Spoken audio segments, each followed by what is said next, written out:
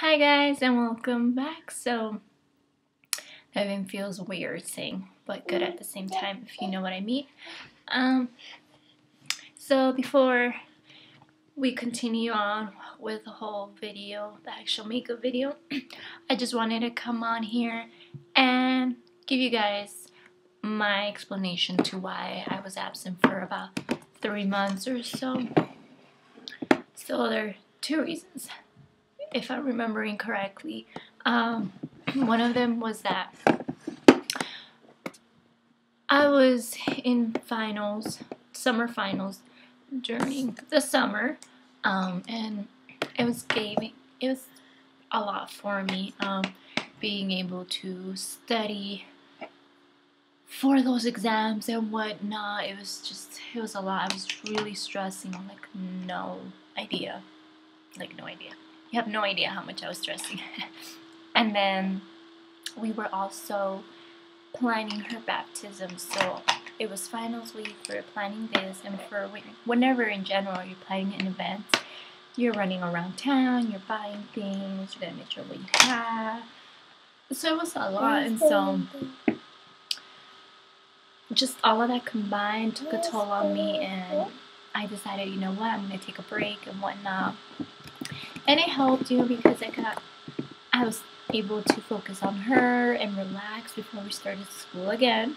So that is my reasons to why I was absent. I really apologize for that, just out of the blue, But if you follow me on Instagram, you do know what's going on. So if you want to be up to date to my whereabouts and whatnot, just follow me on Instagram. I'll leave that link down below.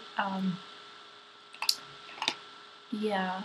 And then it was through friends telling me that they missed my videos that also motivated me to come back and get at it again, if you know what I mean. And then about a week ago, we had like mom's night out kind of thing, and I did my friend's makeup, and to be honest, that was the first time I did someone's makeup other than my own, and it felt good. So I'm really nervous, I'm not gonna lie, but it gave me that extra push and last final push to finally decide to get back at it. So here I am once again. But before anything, I just want to mention that I will be doing videos, but I don't know how often I will be making them, editing them, but I don't know how often I'm gonna upload them. But for sure, you're gonna see videos. I'm not gonna completely be MIA and whatnot, but yeah. So that's pretty much it. As for the actual beauty video for today, for this one, I will be showing you. It's a get ready with me pretty much. You're gonna see how I achieve this look and whatnot, and all the products that I use will be listed down below, along with links. Everything's pretty new, so I will find links for those, I hope. Yeah, that's pretty much all I have to say. And thank you for those fellow subscribers that are still with me after 3 long months. Thank you so much. This really means a lot to me. And so yeah, thank you for sticking by, thank you for watching, and keep your eye out. I don't know, just keep out for my videos and whatnot. Yeah, so without further ado, please keep on watching the video. Bye. I really like this primer because it does really hydrate. I mean, I already have dry skin, like I said before, and now that it's getting colder, I can feel my face getting drier, so, which I hate, but what can you do, right? Next, I'm gonna be using up sometime at the end of this summer, I went to Sephora and got a little sample of the Makeup Forever HD foundation. So although I already have it, I'm gonna try to use up this last bit before I actually break into the foundation itself. So just my finger, I'm gonna dab it and whatnot to one side of my face. And then using a round kabuki brush, this is from RC Cosmetics, I'm gonna start dabbing this into my skin.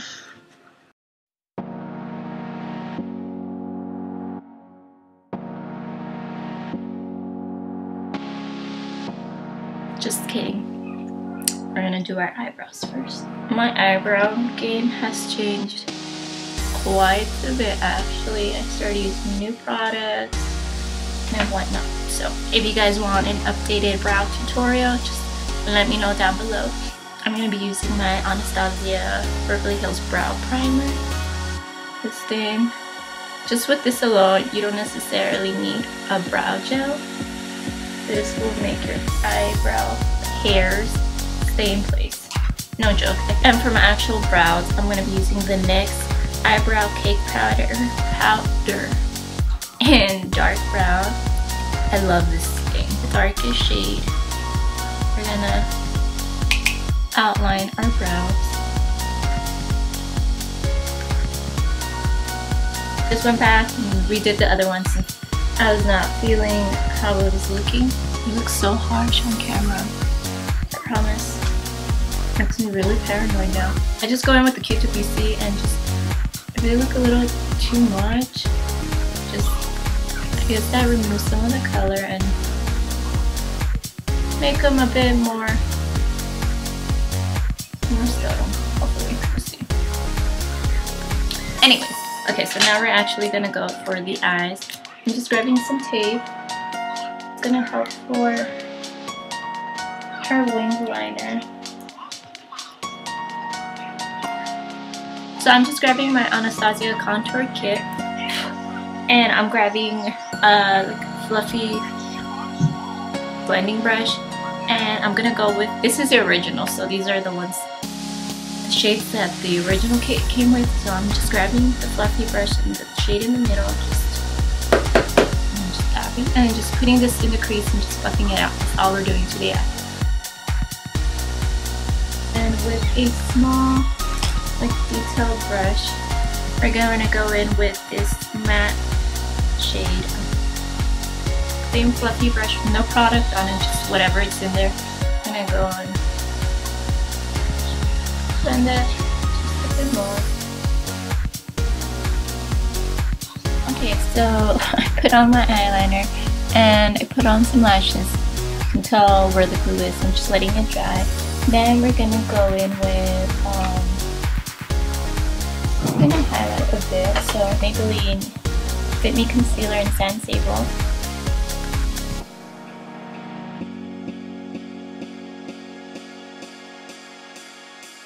My L'Oreal Too Much Concealer in the darkest shade there is. It's going to be going from the top of my earlobe and just stop halfway. You don't want to go down too much. So here, there, and then we're going to do the same process. So top of the earlobe,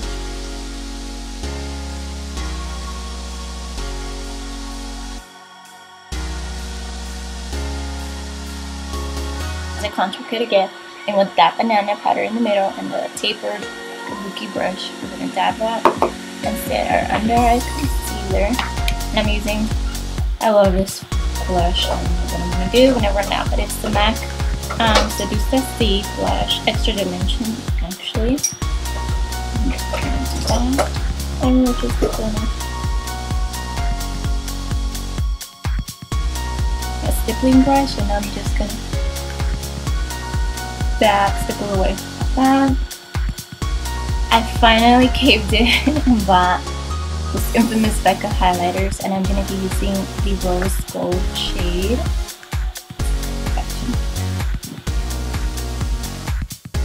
Do you guys see that glow?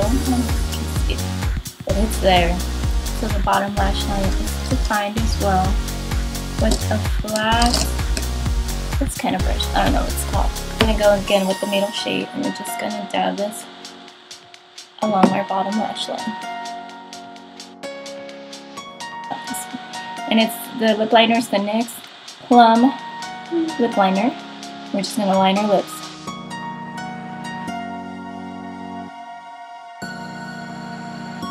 color I'm super excited about is the Kat Von D liquid lipstick in Bawa.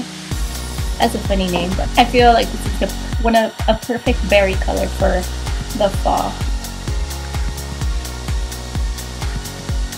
See, oh, this color is just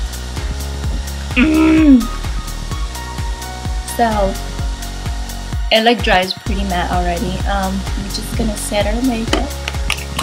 Just gonna be using my Urban Decay Slick setting spray. You are all done. So this is what the final look looks like. I'll give you guys a closer